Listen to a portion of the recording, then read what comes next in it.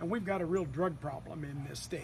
It's legal drugs that are abused or have been overprescribed, and it's also the illegal drugs. It's the opioids and it's the heroin and meth.